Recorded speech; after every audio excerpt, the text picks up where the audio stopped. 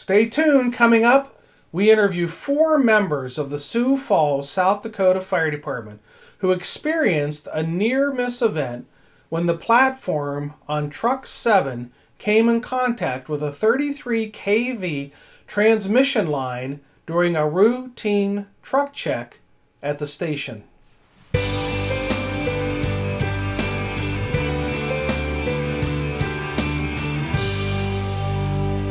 Okay, let's jump into our feature segment as we interview 4 members of the Sioux Falls, South Dakota Fire Department who experienced a near-miss event when the platform on Truck 7 came in contact with a 33 kV transmission line during a routine truck check at the station. This episode is a flashback to our original episode that was recorded in 2016 before we were doing our episodes on video. So the interview is audio only. Alright, so today I have 4 firefighters from the Sioux Falls Fire Department who had a very, very near-miss incident. And they agreed to come on to the show and share their story. And guys, why don't you just start by introducing yourselves and tell the listeners who you are and maybe a little bit about yourselves. Hi, my name's Ryan Cox. I'm a captain here on Sioux Falls Fire Rescue. I've been on the department now for 10 years, just this last month. When this happened, it happened a day right before my birthday, so I'll never forget that. Just didn't almost make it to my next one. The other thing, too, that was going on in my life right at this time is we actually just lost my mother-in-law to a tragic car accident the month previous, so I had a lot on my mind at this time when this incident happened. I have 3 kids. I have a freshman in high school, a 7th grader, and also a 5th grader. So they keep us pretty busy, and we like go to the lake, camp, and just spend a lot of time together as a family. So my name is Tom Reel. I have been with Sioux Falls Fire for 12 years now. I been married for 17 years. I have 6 kids. Oldest is I have 4 boys and 2 girls. My oldest boy has autism. He's 14. And then my youngest is 2 years old. I was the driver who was operating the truck on the day that this happened. Everything was probably going good that day. I don't have anything on the back of my mind that was happening. Me personally, everything was going well. And I guess I'll pass it off now to Firefighter Jay McManigal. Okay. Thanks, Tom. Firefighter Jay McManigal. I've been on the Sioux Falls Fire Department for coming up on 8 years. I've got 2 kids, a 4-year-old and a 19-month-old, and I've been married for 13 years. So it's pretty much me. We do a lot of family stuff together, spend a lot of time as a family. Nice. So, all right. Pass it up to John. Thanks, Jay. Hello, my name is Firefighter John Alvey. I've been on the department for about 5 years now. Married with 2 kids. I got a daughter and a son. Daughter's 8-year-old. My son is 3. We got an acreage just recently. We purchased an acreage, so I kind of like being outdoors, working in the farm or working on our garden and stuff like that. So that's all I got. Nice. Okay, so the day of this event was January 2nd, 2016. Somebody pick up the mic and talk us through how that day was starting out, and whether you guys had any calls yet, or what was what was the setup to lead us up to the actual near miss event. Well, up there at Station 7, as far as the entire department goes on Saturdays, is our truck inspection weekly maintenance day. So we inspect all of our apparatus and our equipment on Saturdays. Up at Station 7, we also have a maintenance garage attached to that, where we have mechanics that work out of there. So we have a few extra vehicles that we have to do for our truck inspection, in addition to the truck that had the incident, truck 7. Our shift starts at 8 o'clock in the morning, and we pretty much start right away after our 8:30 radio test with checking our equipment. So we have a pretty busy day with doing that. The day in question, January 2nd, I had done 2 other fire trucks. I'd done one aerial prior to this, and then a rescue truck. And then I was going to work on the last one, which is truck 7. So we didn't have any calls that day in the morning. So me as the driver, most of my responsibilities are actually checking the apparatus from top to bottom with lights and the tires, and checking all the fluid levels, seeing if there's anything out of the ordinary, anything broken. Why the firefighters basically check most of the equipment that's on the truck, whether it's the power saws or the fan, or making sure everything is there, nothing is broken. They check all of our EMS equipment. So basically my responsibility is all the normal day-to-day maintenance with the apparatus, and that's what I was doing at the time. I had taken the truck out of the apparatus bay, and we have a fuel pump in front of Station 7. It's I would say about 30 feet to the south of the building on the actual approach to the station. So I had pulled the apparatus out there and was getting fuel. And that's one of the things that I don't normally do as a normal day-to-day, which kind of got me out of my routine. Normally I would do that at the end, but I decided on this day to do that at the beginning. So in doing so, that had set me up to be right under the power lines. So Station 7, just to draw a picture of the station, about a quarter of the end of the approach has got high-tension power lines that run across it. And when I had put the apparatus by the fuel pumps, I had actually positioned it directly underneath the power lines. When I got out, I made a mental note that they were there, and kind of put it in my mind to be almost like a training exercise, that I would see that I had some obstructions. I knew that they were there. There is a tree also right next to the fuel pump that I would have to go around also. But like I said, in my mind, I chalked it up that I knew they were there. They've been there for a long time. I'll just work around them, no big deal. So I fueled the truck, and then Firefighter John Alvey wanted to run the pump with me, and so I decided to run the pump first, which normally I do last, and then set up the ladder. So what we did was we ran the pump through its operations after I got fuel, and then we set up the outriggers. Normally, when we do the truck check, I would have the truck closer to the building. I wouldn't have it this far out. So I decided to leave it by the fuel pump instead of moving it. We set up the outriggers. We pushed it. That's had four outriggers on this truck. I set those up, and then I had Firefighter Alvey at the time helping me do that. And when we set it up on the captain's side, which would be the right side of the apparatus, put the outriggers out, I noticed on those outriggers they have a light that flashes to let you know that they're coming out. One of those lights had rusted off. It was on that captain's side, the right side of the apparatus. The rear outrigger, the light was just kind of dangling off. And so we decided to take a look at that a little closer.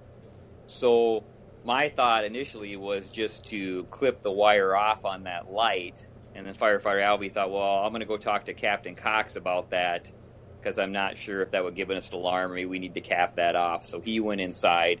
I continued to run the truck through its testing. So I raised the ladder. I saw that the power lines were there. I just raised it a little bit, went to the left, so counterclockwise. There was the tree.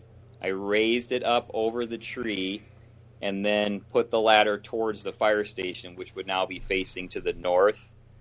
Then when I got to that position, I raised the ladder all the way up to full extension.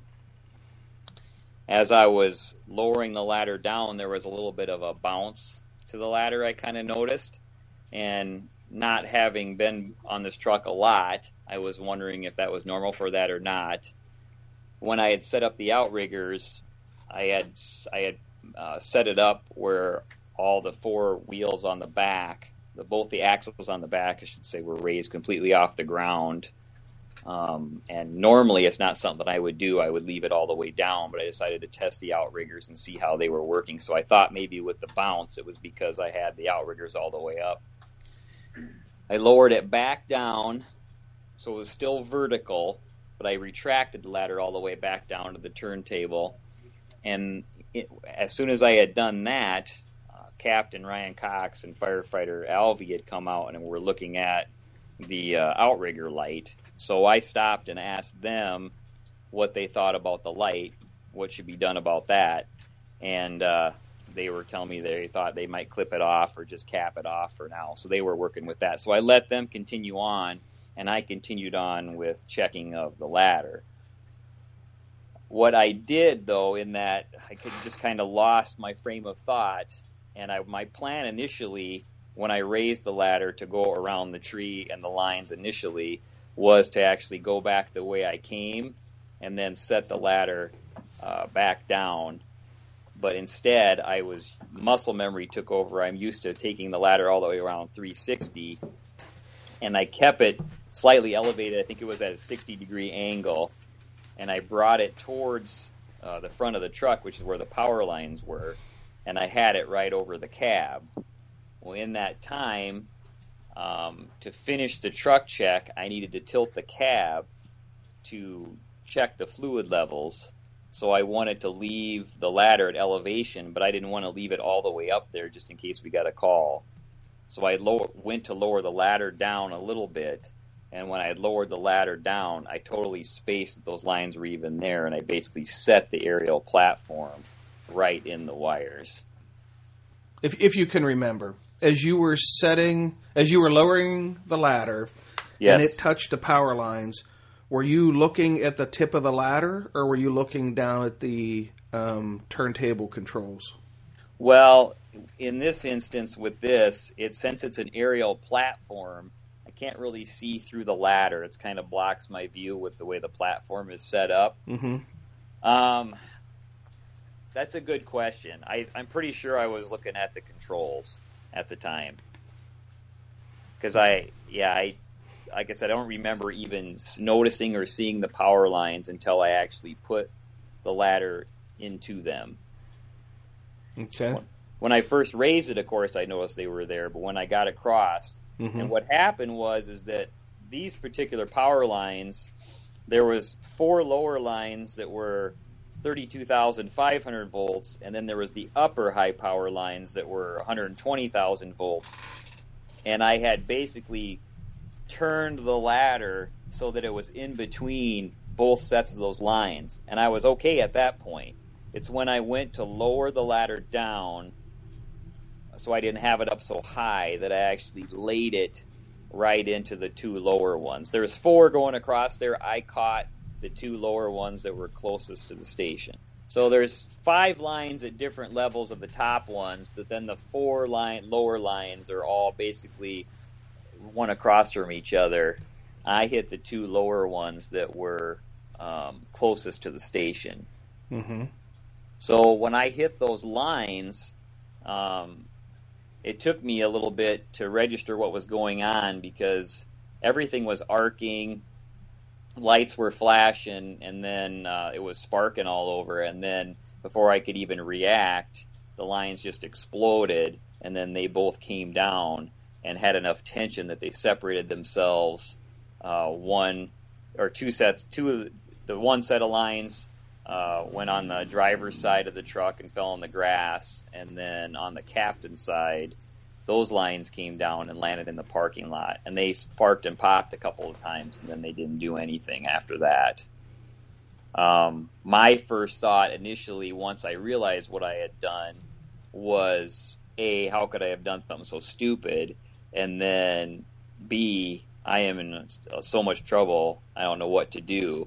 And my first thought, honestly, wasn't even for my own safety. It was to try to get the ladder out of the lines once I realized what I had done. But my controls were fried, and I couldn't do anything. And like I said, it all happened so fast. By that time, the lines were down. Where was everybody else when this happened? So that's the good part of the story was after I had talked to Captain Ryan and Firefighter John, they had finished what they were doing, and they went into the station to get something else. To get some parts. To get some parts or some tools to fix that. And while they were in there, they decided to wash the floor, right, of the apparatus bay quick. And then so they had only been out there like 2 minutes prior to me hitting the lines. They had walked inside, were inside the bay. So thankfully, when I hit those lines, they weren't there, because after looking at the damage to the truck when it was done, right where they were working on that lights, where that electricity came out and went into the ground. I assume that everybody in the station heard this happen. Yes, they did, and I can let them tell you firsthand inside. Because for me, everything outside was loud and exploding, and they were saying that it was really loud for them too. I'd went out there. Alvy had come in and gotten me out of the office. I was working on the computer at the time, and I came out to look at the issue with the light, and we just kind of both decided, hey, we'll just cut it off because it was just hanging. It was part of a rusted piece that wasn't holding it up anymore, so we thought we'd just clip it, cap off the electrical line so it didn't short out or anything like that. So we went back in to get the tools. I sent Alvy over to the mechanics side to get the tools for it, and while I was waiting, I just thought I'd just wash the bay out since we had the truck already pulled out. In the winter we get a lot of gravel, salt, and mud just in our area, so our bay gets a little dirty, and I thought I'd just wash that out before he backed the truck back up when he was finished. Alvy came back over from the maintenance, and I was like, telling him, just give me a second, I'm almost done here, and that's when the explosions, I just couldn't believe how loud it was. And then in our apparatus bay, we have 3 bays with windows in each of the overhead doors, and you couldn't see outside. It was that bright. And just, everything happening so quickly. First, I thought, was that from the light that we were messing with that sparked or something? But I'm like, no. After the second explosion, I go, that's not from that. So I wasn't too worried about that, but then I just couldn't believe it, and the light, the explosions. We have a small door next to the overhead doors, and we started running out to there, and that's when we saw Tom on top of the pedestal still. I won't say what he was yelling because it probably wouldn't be appropriate for the show, but I thought I was going out to find him dead, like thrown 20 yards from the apparatus, smoking, that visual went into my mind at that time when I was running out that door. Mm-hmm. But luckily that's not what happened. And also then he was asking if he could get down. I'm like, no. I just wanted him to stay there until we made sure that all the lines were off, just to get a grasp of the situation too quickly, because everything happened so quickly, and it was not expected. And one of the things that Tom didn't really mention too is we just received this truck from another station. So this was kind of new to us also, so it took us out of our comfort zone a little bit there too.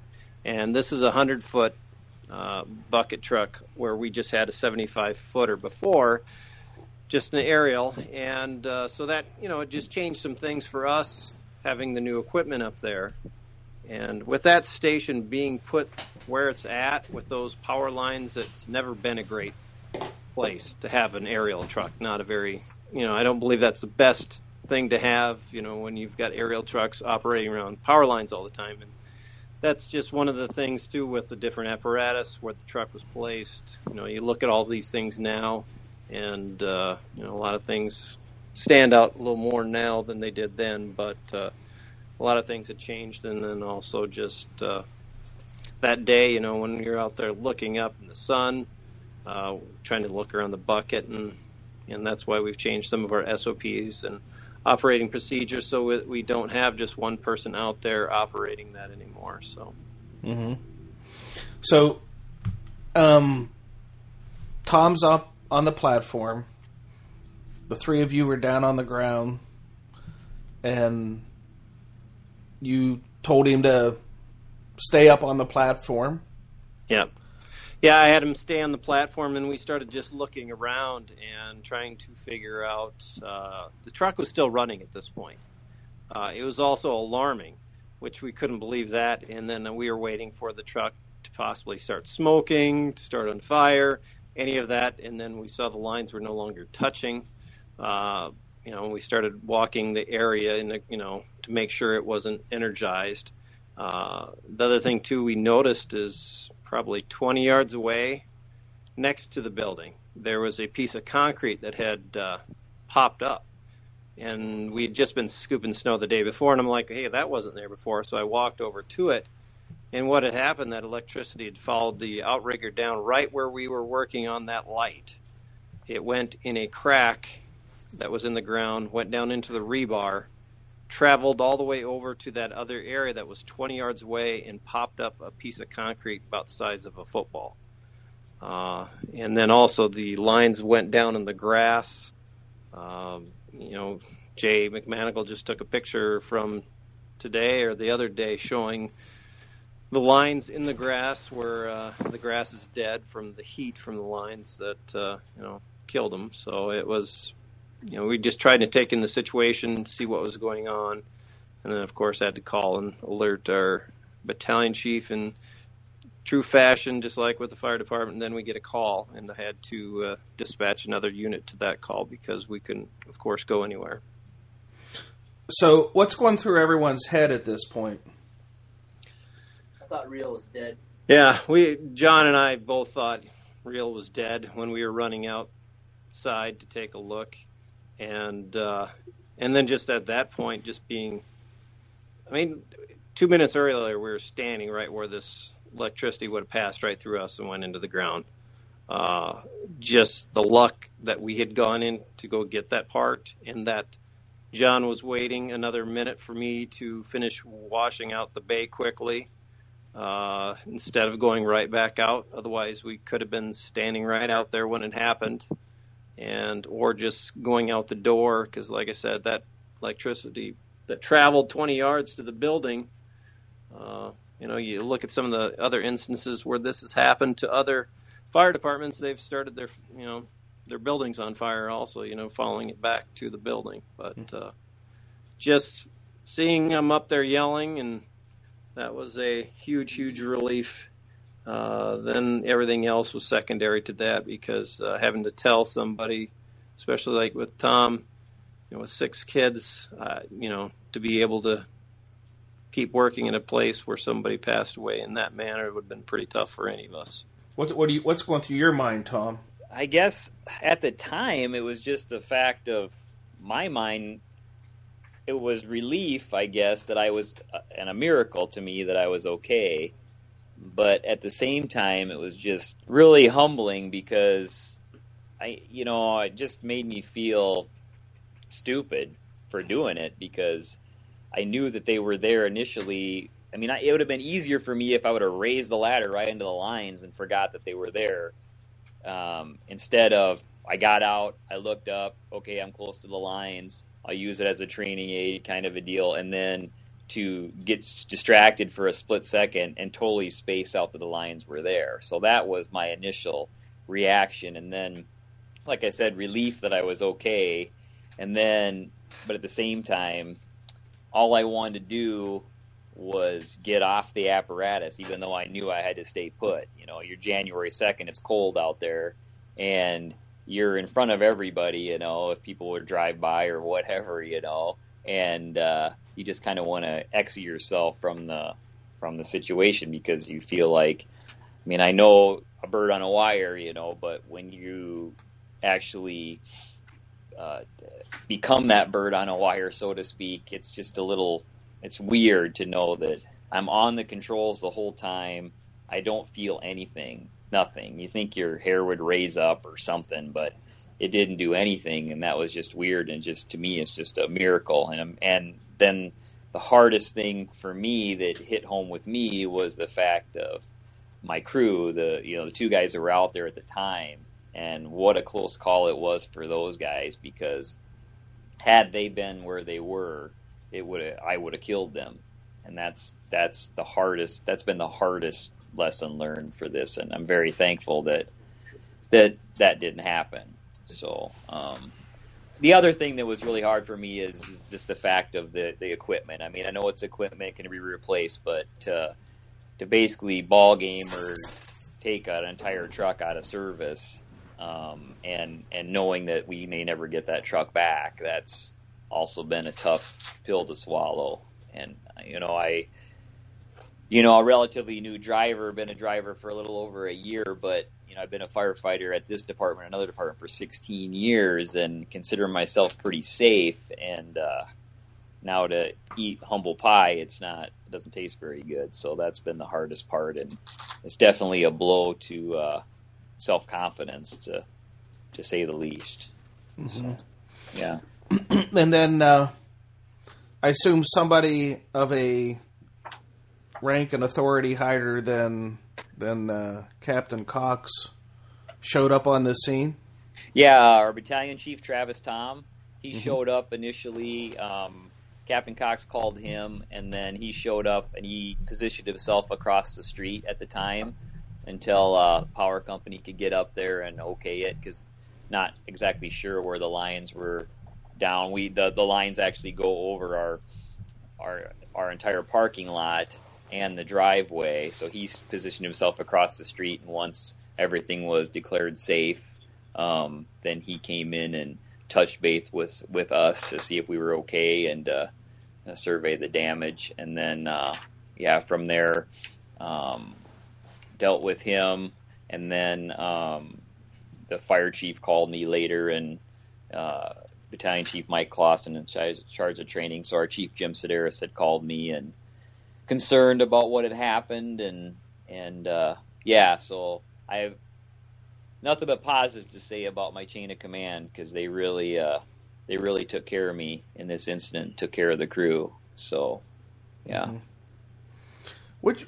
Once you got off that turntable and it was just the four of you together, maybe after everyone else left, what'd you say to each other? Yeah, it was just kind of hugs all around, I guess. When I first got off the turntable, I went back in the bunk room and just kind of sat by myself for a little bit. And that's when everybody was kind of coming up there. And we, Battalion Chief Travis Tom, they had got a hold of, did you do that? The electric company? Yeah. So Captain Cox had got a hold of Excel Energy to come up for the lines, to make sure that they were safe and to take care of the problem.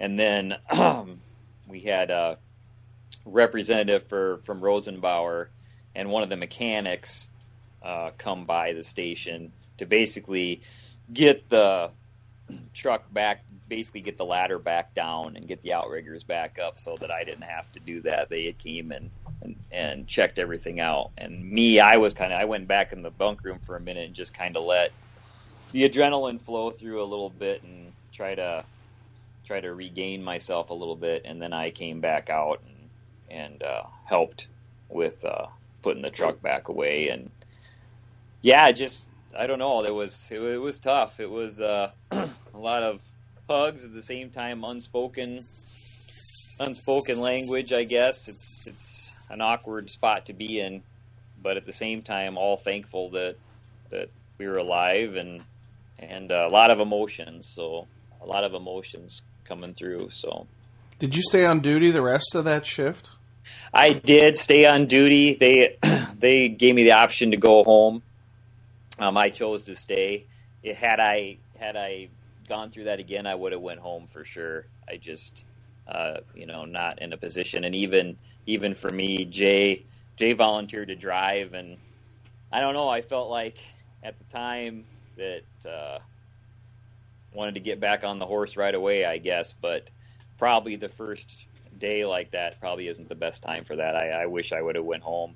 Part of my deciding factor for not going home was that my wife and family were out of town, and so I would have much rather stayed at the station with my crew, going through this incident, instead of going home to an empty house, because I sure didn't want to call my wife and tell her this when she's 4 hours away and have her all worried. And I waited until the next day when she got home to tell her. So that was my kind of reasoning for staying at the station. But hindsight, I probably should have, I should have probably went home, if not home, somewhere else besides staying on duty, just for my own personal feelings.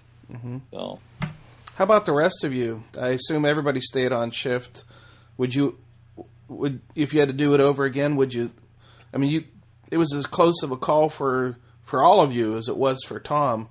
Do you think that in hindsight that the smart thing would have been to stay on shift or to just clock off? I mean, and I'm asking this in the context of as to whether the rest of the shift where you were mentally, were you all in, as far as, being able to maintain your awareness at other incidents, or were you kind of shaken to the point where you could say that you weren't, maybe 100% that day?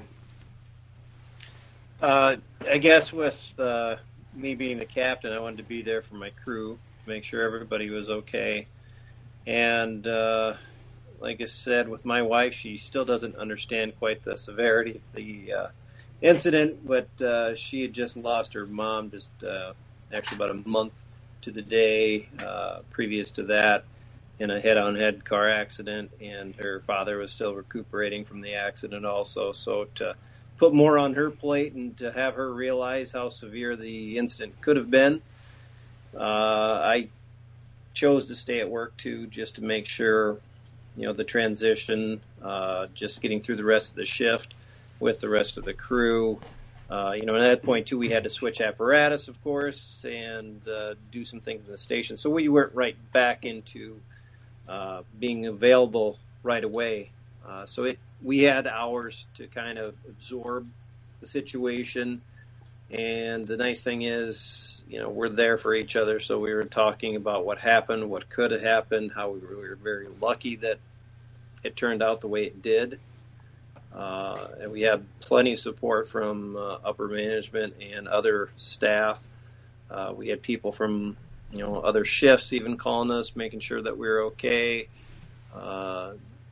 Just had a lot of support. We have a very good support system in our department. It's getting big, but it's still small enough to where everybody really knows everyone and cares for everyone. So I'm glad I stayed at the station, because then I would have had to explain more to my wife. Well, that's a nice transition, because each of you have people at home that you're accountable to. So I'd like each of you to share how you had this conversation with your family, and what did you say to them? This is Firefighter Elvie here. I don't know if my wife truly realizes how close it was. They ended up coming up that night. They were just in town for some reason. I can't remember why. And I kind of explained what happened. And my parents actually stopped by too, because my little brother was going home. And they were a little more concerned than my wife. So I don't know if my wife truly understood how close it was. Kind of how I brought it up is I told her, I said, we had an incident at work. We're okay. And I'll tell you more information later. And that was kind of the first text I sent her shortly after it. After we kind of got everything settled down and switched trucks, and I explained that a power line was hit and how we were working on the outrigger. So I don't know if she realized how close it was. Did you have any follow-up conversation?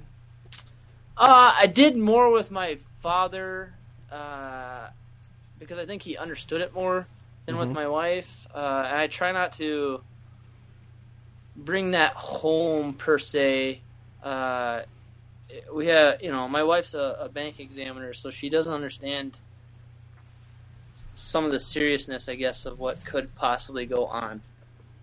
So I talked more about it with my father than I did with my wife. What'd your dad say?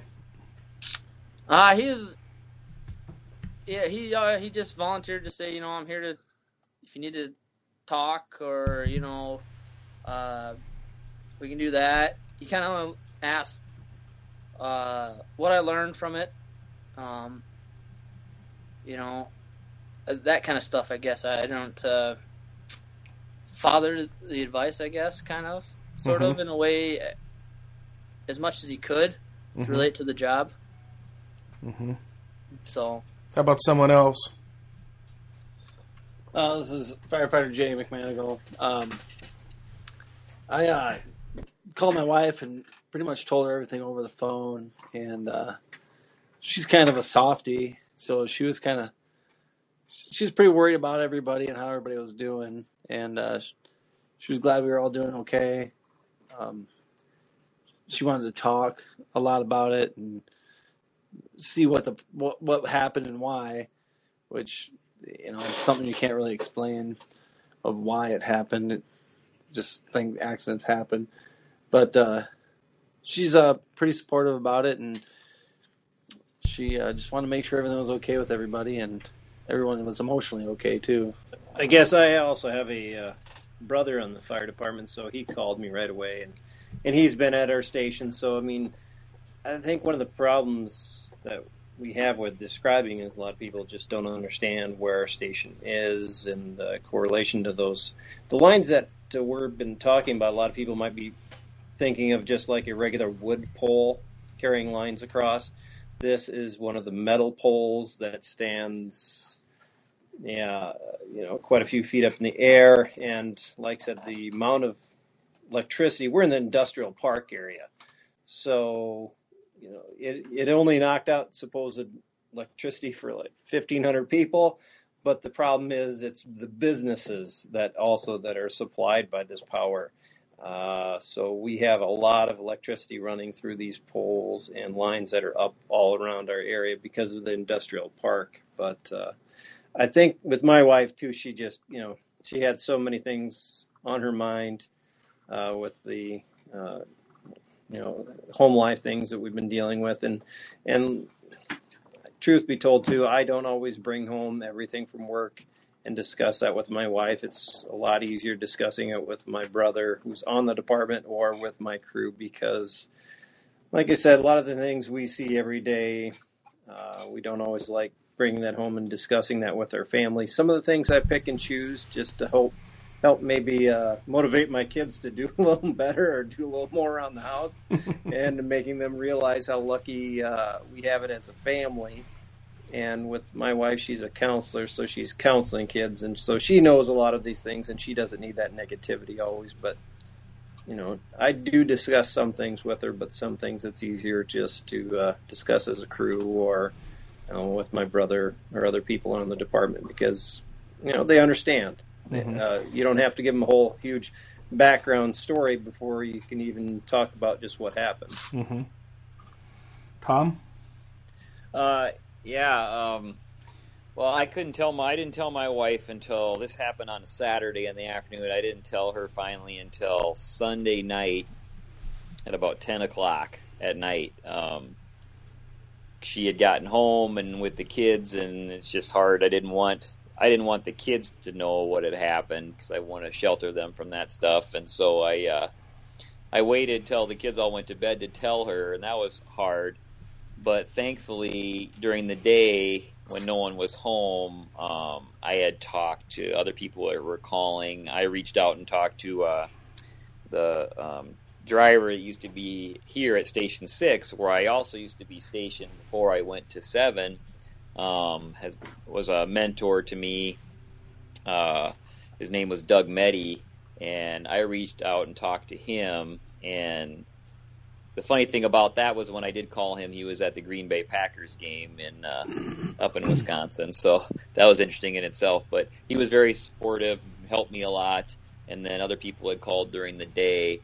But when I talked to my wife, one of the things she said was she thought that she was kind of under the illusion that now that I was a driver instead of a firefighter, that it was going to be a lot safer for me. So kind of had a chuckle at that, because one of the most dangerous places we work as firefighters is on the interstate around accidents like that and other drivers. And I just explained to her that, even as a driver, you still, if we pull on different scenes, we'll still act as firefighters too, depending on what scene we get called to. So there really is no guarantee, but just, shocked a little bit that how dangerous even day-to-day activities can be. So I think that was a little bit of a shock to her, but yeah, she's very supportive of me and concerned about how everything was going, and I think she felt bad that she wasn't there, but it really wasn't in her control, and that was kind of my choice to involve her later as opposed to earlier. So, but yeah, like I said, I can't reiterate how much support I've had from my coworkers here in this room and coworkers on the department and everybody. It's just a big family, and that definitely helped when family's not around. To have that support is a huge deal. Yeah. Have any of you had a chance to kind of reflect on the possibility of how the lives of your loved ones would have been changed if circumstances were just slightly different on this event? In other words, the outcome would have been a tragedy instead of a near miss that we get to have a telephone interview on. Have you thought about the impact on your family, and has that inspired you to look at anything differently, or to do anything like, and I don't want to put ideas in your minds, but did any of you say, it's been a long time since I took my kids fishing. We're going to go fishing now, or anything like that? Well, this is real again. Speaking for me, just makes you appreciate the little things, I guess. And I guess definitely thought about leaving if I would have left my wife a widow with 6 kids, one of whom my oldest autistic special needs, and the stress that would have caused. There's definitely a lot of guilt with that. It's definitely made me more situationally aware and just can't take anything for granted, especially in training. It definitely has made me a stronger member of the department because of the support that I got. I definitely put it into perspective for me. It definitely gave me a lot of thought with how I should do things, and I've always been a person that just wants to get jobs done, whether I do it myself or not. And the firefighters are busy checking this and checking that, so I'll just take the truck out and do it myself. And thankfully now we have that SOP that doesn't allow us to do that. We have to have a spotter at all times. But it's definitely made me aware that, okay, I can't do all these things by myself, even if I want to help other people. I have to get other people involved in order to keep myself and them and my other coworkers safe. So that's one thing that's really brought home for me. So I'm going to pass it on here to Captain Cox. My wife is, she's finally realizing a little more of the severity of this situation when I told her we had to do this podcast. So, I discussed it with her a little bit more, and she said, well, they would have had to put me in a straitjacket because of losing her mom and then her dad recovering, and if this would happen to me just all in a month's time, she wouldn't have been able to handle it all. And but as for doing things differently, definitely. Just anytime that we go on just call, anytime we step out of the station, I look at things a little differently. The other thing, too, is trying to take stress off of people around me, because one of the things, back when I first started on the fire department, we had some captains that they'd get quite excited, not always in a positive manner on calls, and that would just create a stressful environment for everybody else around you. But if you keep your calm, it just everybody operates better. And that's one of the big things that I've really taken away from it, is just to make sure everybody's got a level head on, paying attention to their surroundings, knowing that we're all doing this together as a team, and just watching out for one another.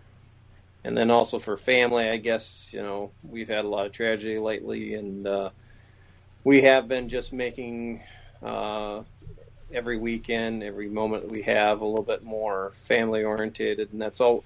We've always been that way, but just to sit back and realize that we better enjoy these and not just forget these times, because we're having to do that with Carrie's mother. So we have that conversation quite often still, just realizing, hey, we're never going to have that opportunity again because she's gone. And a lot of things, their entire lives would have changed if one or more than one of us would have passed away at that incident. I just make sure I give my kids a hug now, whether they're going to school or whether I'm getting off work. I try to learn from it. I try not to dwell on this incident. So that's what I've taken away from it. Firefighter McManigal here.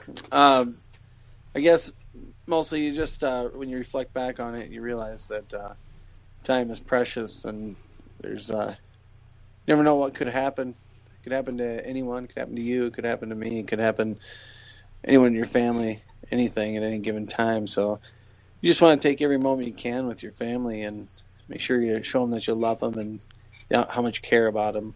So let's shift to what you all and the department learned from this, and then anything that you've changed as a result of this happening. So the lessons learned. Yeah, the lessons learned for me, I know, is, like I had said before, is making sure that I don't do things on my own that I shouldn't. I need to be better at asking for help. That would have made all the difference in this situation. Having an SOP now that demands you have a spotter when you use an aerial is a huge deal, because it really keeps you from doing these things on your own anymore. Just being aware of my surroundings. The hardest part's been, it would have been easier for me had I hit a power line on a call that I wasn't familiar with on an incident, as opposed to hitting power lines that that are there. So it's just being aware, even in the mundane day-to-day activities, because those things seem to get you before anything else does. I guess up at the station, too, though, I don't know if Tom sent you the pictures. I called Excel, and we've been working together with them to put flags on the lines up there.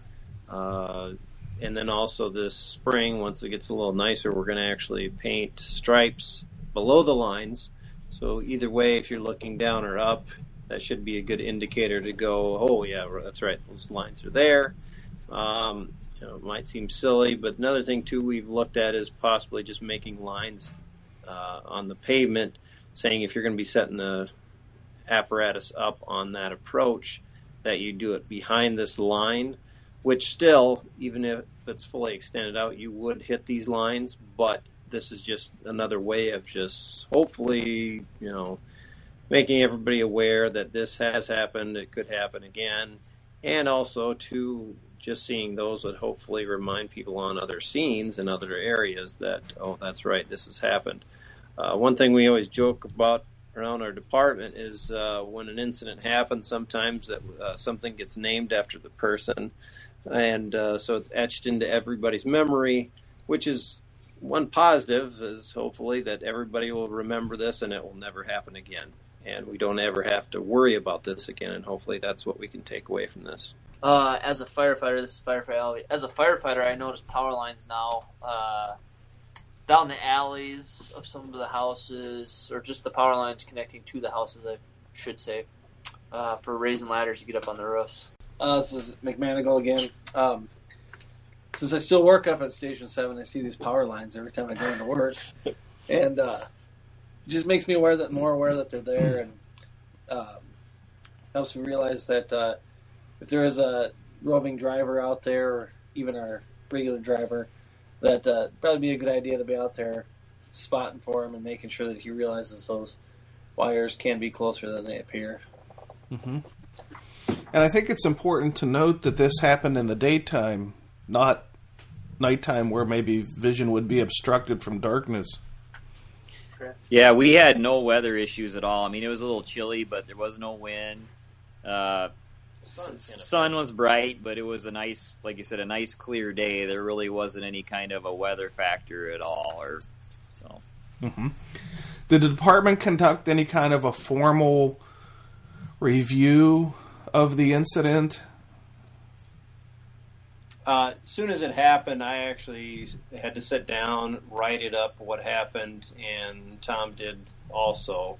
And that had to be submitted to our battalion, and then we were just questioning a little bit more about it, but not in a formal manner. They were really more concerned that nobody was hurt. But otherwise, really, investigation, they came up when it happened. I went over what happened with our battalion, and he passed that on up the chain of command. Anything else you guys want to add before we close out? I guess the only thing I would like to add is when you were talking about had there been a fatality or anything like that, how would it have changed, how you did change things. And I know had things turned and that had happened where there had been fatalities and I would have been the survivor, there's no way that I would have been able to continue on the job. There's no way. I think about that, and to be a lone survivor of that type of thing that's been something that I've thought about, and that would have really changed my life and changed my career for sure. So, other than that, I just, like I said, I want to do everything I can, and my crew does too, to tell this story and try to keep it from happening to somebody else. I'm going to try to keep people safe, including myself, and it sucks that it had to happen to me, but it's kind of what I've been given, and I'm trying to turn it into a positive.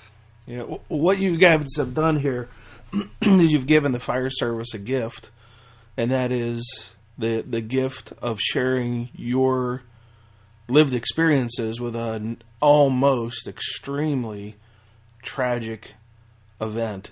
And the beautiful thing about having a platform like this podcast is that I can give voice to people who've lived to tell a story.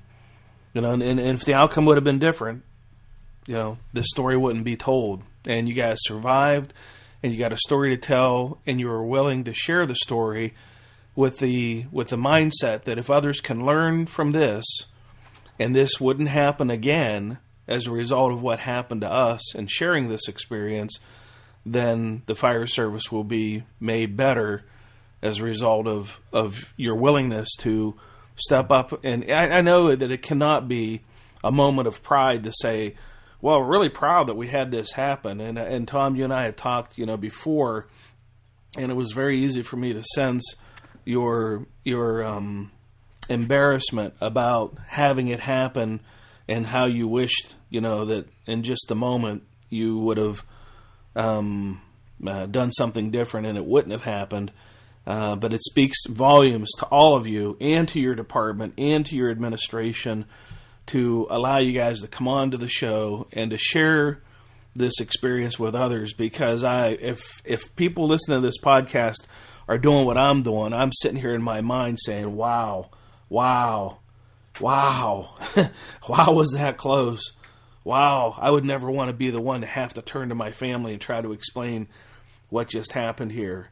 And I just want to thank you guys so much for coming on and sharing the experience that you had, because truly it is just one of those wow stories of just how dangerous this job can be, and how just in a moment's event, just the slightest lapse in awareness can result in such tragedy for us. So thanks to all of you for coming on and sharing that story. Thank you. Thank you.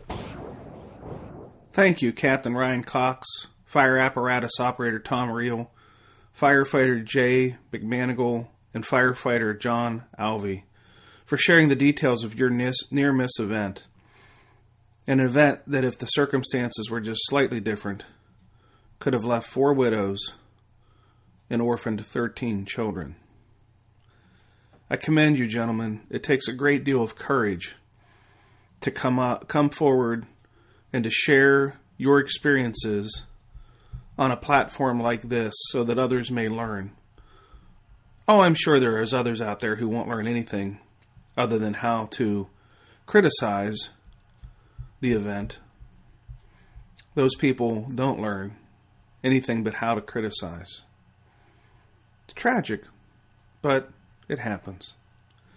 If you've experienced or witnessed the near miss and would like to have a platform to share your lessons learned so that others could benefit from them, please contact me by visiting the SA Matters website, clicking on the Contact Us link on the top of the home page. Think about that for a minute. The courage that you display to share the lessons that you've learned from your near-miss event could save the life of another first responder. If you want to share your experiences, contact me. Since 2007, SA Matters instructors have helped more than 1,200 organizations and 87,000 individuals improve high-risk decision-making, including first responders, industrial workers, military personnel, business leaders, medical professionals, utility workers, highway workers, aviation workers, oil refinery operators, and more. If you or someone you care about works in a high-stress, high-consequence, decision-making environment, then we are here to help to improve their safety and survival and to help them accomplish the most important mission of all, and that is to go home to the ones who love them. Since the start of the pandemic, I've had some amazing opportunities to present programs on the virtual platform to groups ranging in size from 6 to 400, with recorded playbacks being viewed over 22,000 times. Here's hoping the new year and the introduction of a COVID vaccine will reduce the number of cases and return us back to some form of normalcy for live in-person training. As you will see from this upcoming list of events, things are looking up. On January 20th, I will be presenting a virtual flawed situation awareness program for the Maritime Fire Chiefs Association in Canada. On January 21, I'll be presenting a live, in-person, hopefully, situational awareness program for the Utah Fire Chiefs Association in Salt Lake City. On February 2, I'll be facilitating the Minnesota virtual training series featuring Kit Welchland talking about how to deal with difficult people. On February 6th and 7th, I'll be presenting 3, hopefully live and in-person, situational awareness programs at the Missouri Winter Fire School in Columbia, Missouri. On February 8th and 10th, I'll be presenting 3, hopefully, live and in-person situational awareness programs for the Spring Fire Department in Spring, Texas. On February 17th, I'll be facilitating the Minnesota Virtual Training Series, this time featuring Dr. Chad Weinstein talking about fire service leadership from the inside out. On March 4, I'll be facilitating the Minnesota Virtual Training Series featuring Brian Ward talking about barn boss leadership. And on March 8th, I'll be presenting, hopefully live and in person, situational awareness program for the National Electrical Testing Association's Power Test Conference in Orlando, Florida.